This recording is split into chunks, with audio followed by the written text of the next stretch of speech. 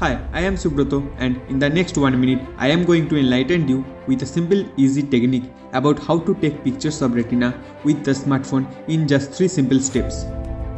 All you need a smartphone and a 20 diopter condensing lens. Step 1. Dilate your patient with any sort of mydriatic eye drop. Step 2.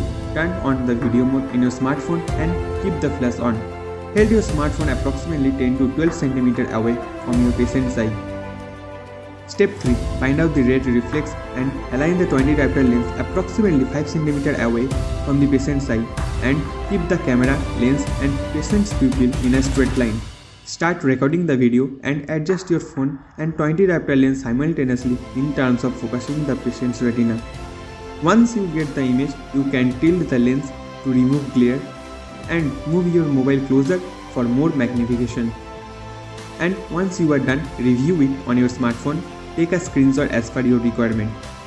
It is a marvelous way for digital documentation, photographic follow-up and academic purposes. So what are you waiting for? Turn your smartphone into a fundus camera right now.